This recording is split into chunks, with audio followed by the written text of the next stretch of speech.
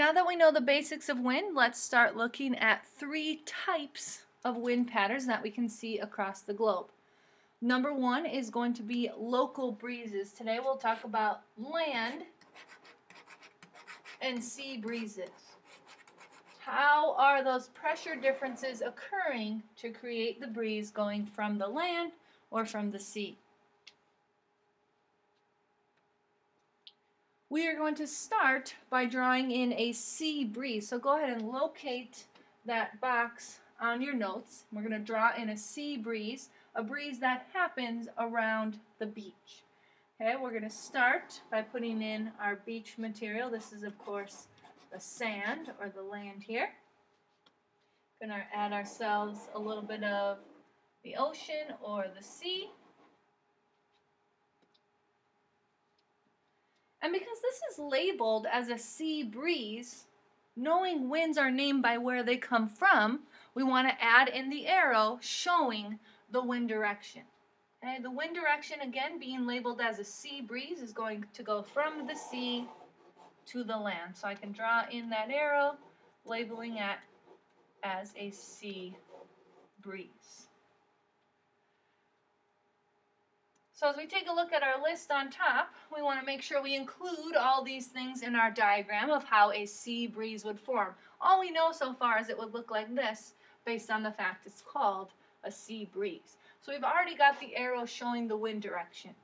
Let's now move on to figure out where the cold and the hot air is. Actually, before we do cold and hot air, let's figure out where is our high and low pressure going to be. Because we knew wind is always moving from high to low, we can easily figure out where the high and low pressure are based on our sea breeze arrow. Because our wind is going this direction, it has to start at a high pressure zone and go to a low pressure zone. Because this is my high pressure, I can automatically figure out this is going to be my cool sinking air. Over here with my low pressure, I automatically know this is going to be my warm rising air.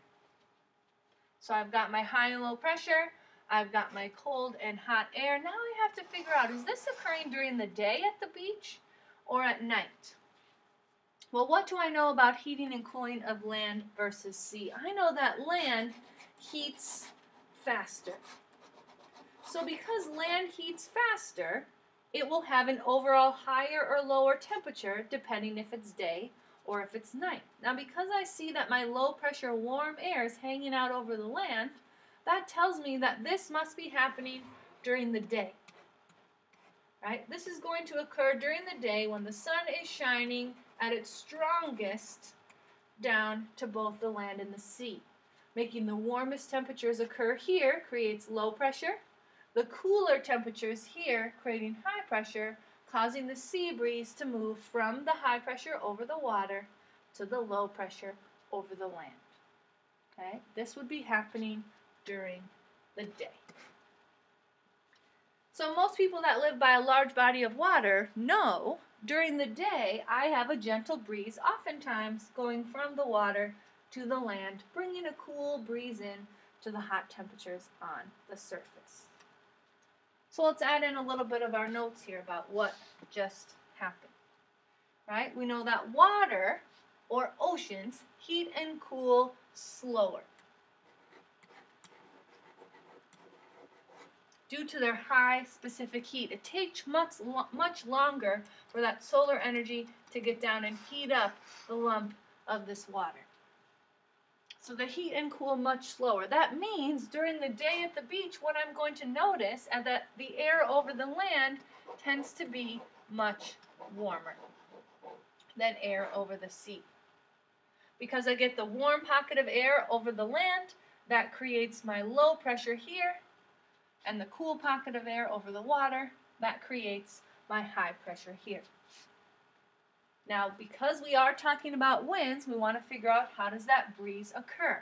Well, winds, breezes, happen as air moves from high pressure air that is cooler over over the water, making its way to low pressure air that is warmer over the land. And again, that has to do with the heating and cooling that occurs during the day. Making the high pressure over the water, the low pressure over the land, the air tries to balance out and creates a sea breeze. Now at night, once the sun sets, we see something different. We notice that the wind direction will reverse. That will occur because what we know is the land then starts to cool off. It cools off much faster than the water, so our land ends up being the cool high pressure, and the water ends up being our warm low pressure, causing the direction of the breeze to reverse. So if we work our way back up to the top there, let's draw in our land breeze. Again, let's set the stage. Here's our land and our water. Now we know that this is happening at night. Okay. So at night, the sun is not shining to keep the land warm, so we see the cool air occurring here on the land. The water retains its heat. It cools off much slower than the land, so the water stays warmer at night,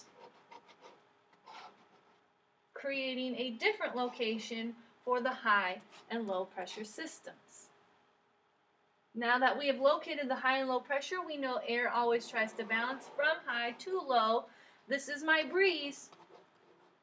But now, because it's originating here at the land, I am naming it land breeze, as all winds are named by where they come from.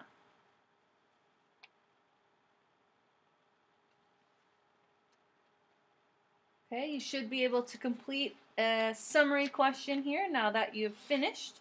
Go back and maybe color code your diagrams, add in warm and cool temperatures or some blue or tan to the land and water as you practice drawing both the land and sea breeze.